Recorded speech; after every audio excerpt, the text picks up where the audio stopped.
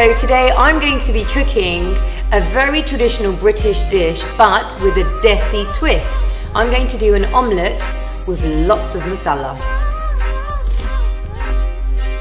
Start off by cutting one onion into small little pieces, and then you're going to grate mature cheddar cheese, perhaps about a handful, or you can have more if you'd like.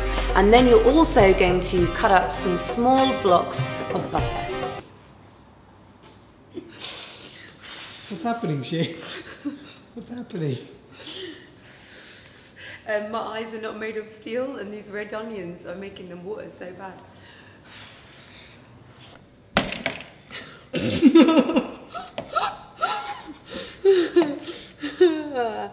Why can't you just record me?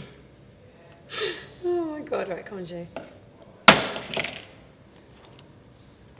There's probably better ways to crack an egg. You're going to crack 2 large eggs, and you want to whisk them, get lots of air into them. Once you've done that, you're going to want to add all of your spices. Pinch of coriander powder, pinch of cumin powder, pinch of black pepper, which gives us a nice flavour, pinch of paprika, pinch of haldi. We'll add the salt in later. And again, just going to really whisk these spices in, okay? It's a good workout for your hands. Really want the spices to blend in with the egg. Give it a good couple of minutes and whisk.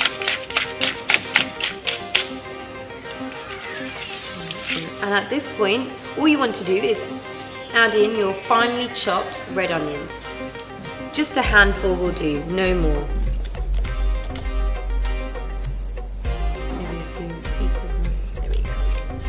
Okay, just give it a good whisk round again. The reason that I like to use red onion as opposed to white onion is because it also adds nice colour and texture to the omelette. Okay, that's all done. And now I'm going to go over to cook.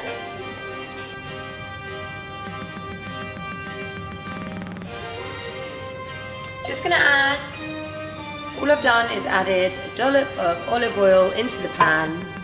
I just want this to cook just for 2 seconds, after which I'm going to add in my mix.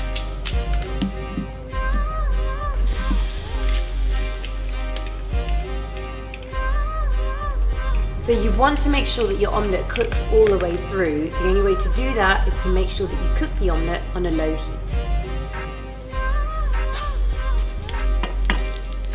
So as you can tell, the corners are already starting to cook. So is the middle. Just giving it a little bit of a shake, just to see if it's the whole of the omelette is quite runny. But it looks like the bottom of it is now cooked.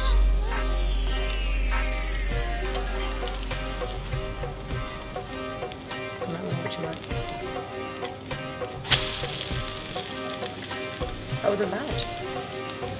And all I want to do is add my mature cheddar cheese. But what you're going to make sure that you do is add it to one side.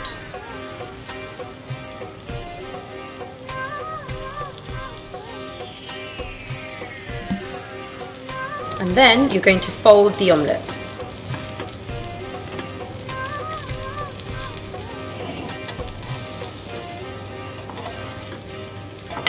Try not to break it, Shay. And push down very gently. As you can tell, the omelette isn't fully cooked through yet. Some people do like to have their omelette quite lightly cooked. So if you do, now would be the time to take it out. If you don't like it raw, then do allow it to cook for another couple of minutes. Next, I'm going to be making a vegan-friendly omelette. And you're probably thinking, how's that possible, seeing as how you need to use eggs? Well, I don't eat eggs. This is what I tend to have for breakfast on the weekends. It's called a besan pura, or you can call it a gram flour omelette. And for this, you're going to need 100% pure gram flour, water, green chilies, and the Indian spices that I told you about earlier on. very, very simple. We're going to add 4 large teaspoons of gram flour. It's up to you, between 4 to 4.5. You just need to look at the texture. And then the next step is to add in some lukewarm water. And mix.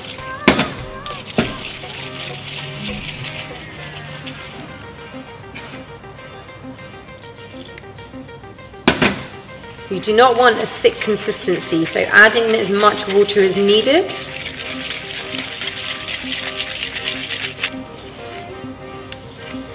And if you can see, it's now become a nice pancake consistency.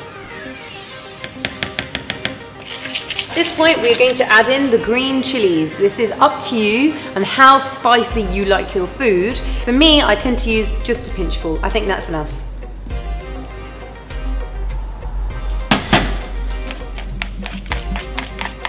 Next, we're going to add in our Indian spices.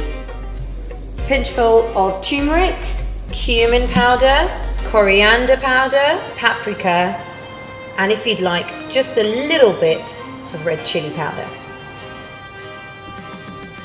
Also going to add in some salt. And give this a good whisk.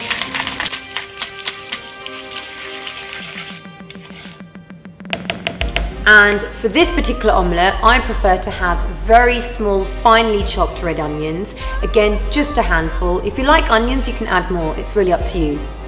Again, just mix this in. You don't need to mix it in for too long, but just again want to ensure that it's all going into the mix.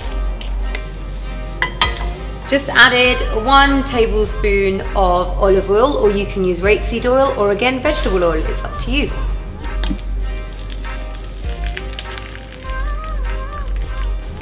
Because this is gram flour, you will need this to cook for a little bit longer than it would take for an omelette to cook, and you want this to go golden brown. And that's now turned to a lovely golden brown.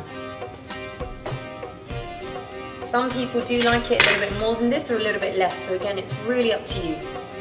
And voila, my masala omelette and vegan friendly omelette. Let's see what Sunny can come up with. I can't believe you let me in the kitchen with a knife.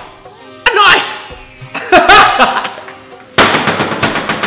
Make sure you tune in next week because it's my turn to take over the kitchen.